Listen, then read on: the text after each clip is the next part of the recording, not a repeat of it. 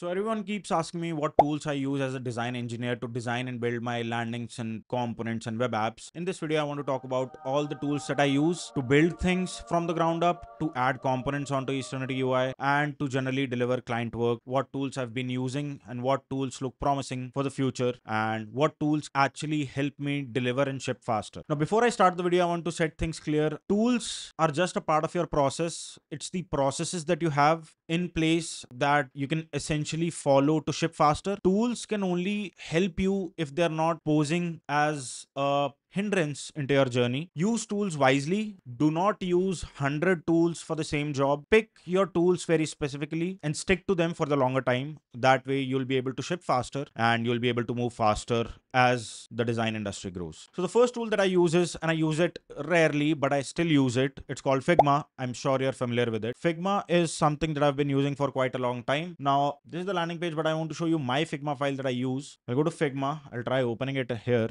I'll show you the Figma file that I have, and I do everything into one file only. I do not complicate it. I keep it really simple. So you see, this is what I have. For example, these are the thumbnails for my portfolio templates that I have on Shadcn Pro. These are some of the files, and all of it is cluttered. These are blog themes or templates, but yeah, you get the point. These are thumbnails from Shadcn. And you'll see some of the SVGs here also, because it is easier for me to just draw lines here on frame in Figma and export as SVG that I can later animate through motion, which I'll talk about later. And this is the only design tool that I use, and I use it rarely except for thumbnails or creating SVGs, creating lines and exporting as SVGs, and quick thumbnails design here and there. This is the first tool that I use. Fairly easy, fairly simple to navigate. It will take you hardly one tutorial video for you to get familiar with Figma. I do not use it much, but still an essential part of my workflow. Cool. Moving on to the next one. The next tool, and this is the development toolkit that I have. This is the tech stack that I use for creating components or designs in general. First is Next.js or React. Now, Next.js, if you're not familiar, is a framework of React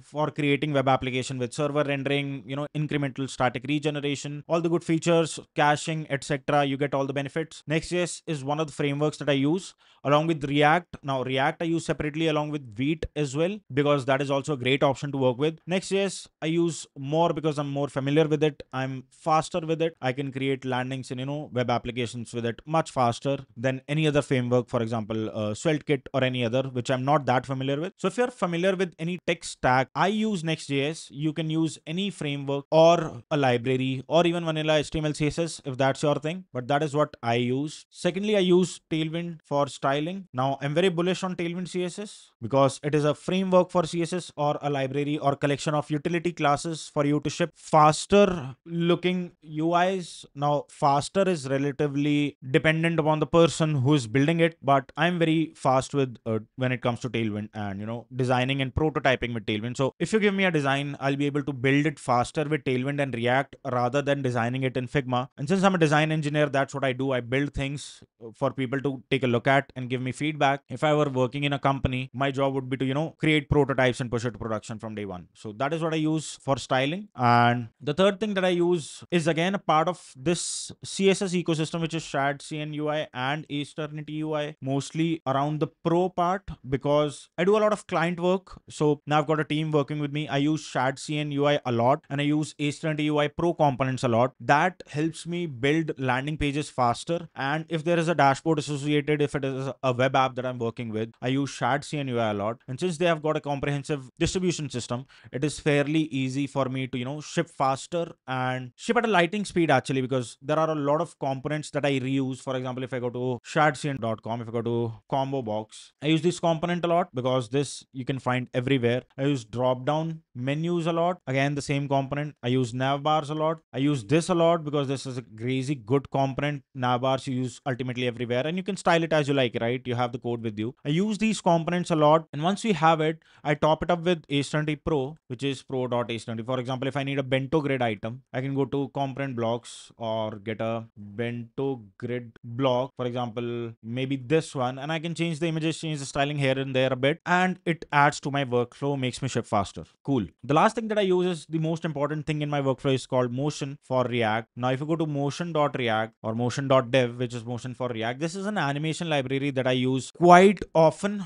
Now, this is for animating JSX or JS or HTML elements or basically having animations or micro interactions onto your websites. I've made an entire playlist onto it. What are micro interactions and how you can animate things onto a web page with Framer motion, which was previously Framer motion. Now it is motion for React. There are a lot of things that you can do. For example, if you go to their doc section, they've got comprehensive documentation of how you can animate things in real time. And this is what you can do with motion for React. Fairly simple API structure, fairly simple, easy to use. Straight up, you can go to the website, read a bit of documentation and start implementing from the ground up. Really simple APIs to use. And they've got tons of free examples for you to look at. If you go to examples, now I've got the pro version, but you might not have it. You might have it. If you go to the free version as well, they've got excellent tutorials for you to check out. And once you click on it, for example, switch, you can see the source code here and you will get to know how they've implemented. Now they use styled components for it. You don't have to use it. You can do it with vanilla CSS as well, or you can use Tailwind, but the underlying structure remains the same, which is this motion props. You pass these motion props and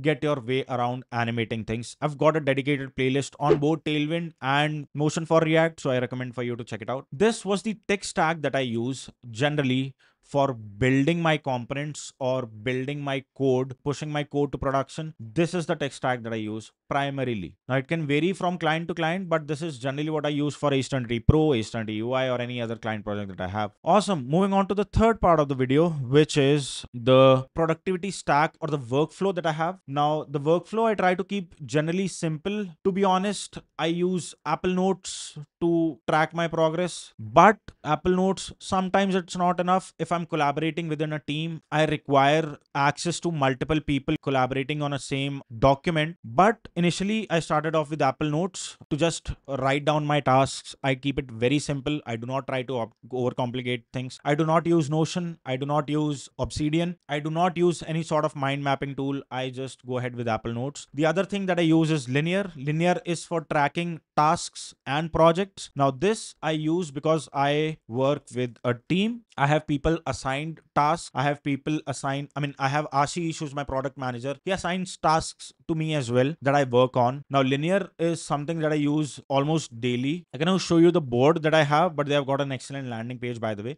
But it essentially is a project management tool, sort of like Jira, but it is more user friendly and it is easy on the eyes. It has all the features that I want. I can just create a ticket on my phone onto my Slack. So all these things are there by default. So I use Linear to track projects, write down a bit of tasks. So I can move around, in to do or move around to in progress, or keep them in cancelled or completed state. This is getting done by Linear. Now this is a tool that I pay for, I use, I'm happy with, and I really recommend everyone to use their free version. It is a great tool, again, for project tracking and for general purpose, productivity enhancement. Third thing that I use for coding, again, is called Cursor, or you can also use Windsurf, but I use Cursor more. A great tool.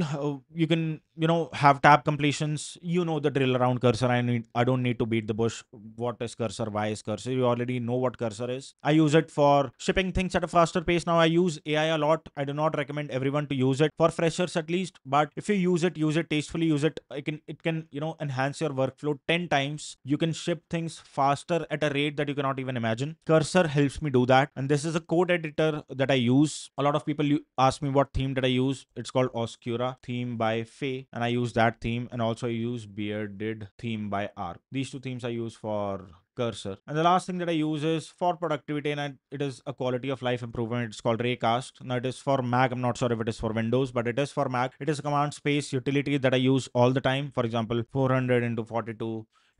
If I need to create a linear ticket, I can do it from here. If I need to ping someone on Slack, I can do it from here. If I need to generate a paragraph, I can just hit lorem and generate 4 paragraphs. For example, /lorem, generate paragraphs, copy to clipboard, paste, and it goes here. You see, that is how easy it is for you to Raycast. It replaces Spotlight into your Mac terminal or Macintosh or MacBooks, and Raycast takes into place with command space. You get the point. Cool. These were the sort of productivity tools that I use. Now, nothing of it is hard and fast. I use it on a daily basis, so I'm not really looking for a change in this. Mostly, this is the meaty part. This is just to support the work that I do. Last and the final part is the design inspiration that I take from. The best design inspiration that I can get from is Twitter, obviously, because I'm on Twitter 24/7. It is there on my phone, it is there on my Windows machine, it's there on my MacBook. Everywhere I go, I see X. So X is a place where I get my design inspirations from. I follow a lot of great design engineers and designers out there. For example, if I scroll, not this, भाई ये तो लड़कियां कम देखा करो, ये तो आ जाती है फीड पे कभी-कभी. अच्छा.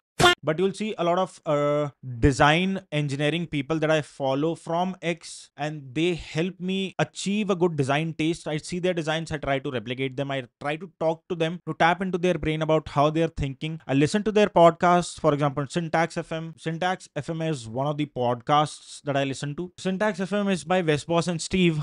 Again, great podcast. They teach a lot of great things, great snippets. I mean, there are so many nuggets that I've understood by just listening to what they talk about. For example, I understood in depth how we can use after at a lot of places in CSS. They've got a great podcast. Second thing I use is Dribble. Now, Dribble with a triple B is a place where designer posts their work. Now, this is a great place for you to, actually look at a lot of great design inspirations. You can go ahead and check a lot of designs by great designers, and you can try replicating their work and see if you're interested. Third that I really like is UI8.net. Now, it is a marketplace actually, but again, great source of inspiration, great source of a lot of content out there. I really love with the bento grid examples that they have. UI8 is an all-time personal favorite. And lastly, I use mobin.design. Now, this is a relatively new website that you can, go to and discover specific workflows of entire applications. For example, if you go to Uber or you want to see any finance related website, you'll be able to see all their drill down pages. For example, if you search for sign-in pages, you'll see sign-in pages for Uber, Stripe, Sony cameras, Shure mics. You'll get everyone's sign-in pages separately, and you can study from there. This is again a great resource for you to take design inspirations from. All in all, this is my best bet. Follow great people on Twitter, and you can always get inspired from, and you can stay in touch with what are the latest trends in the industry, and you'll be able to make a lot of progress just by looking at other people's work and following their journey from the ground up. Awesome. So these are my design and workflow tools and tips that I use every day. So do drop in your comments and suggestions about what you use in your daily life and what has helped you increase your productivity over the years, and I'll be happy to talk about it more, and which can even help me in the future as well, who knows. And thank you so much for watching this video. I'll see you in the next one. तब तक के लिए भाई जय हिंद. बहुत काम करो, बहुत पढ़ाई करो, बहुत मेहनत करो. आगे मिलता हूँ. चक लो रिवाल.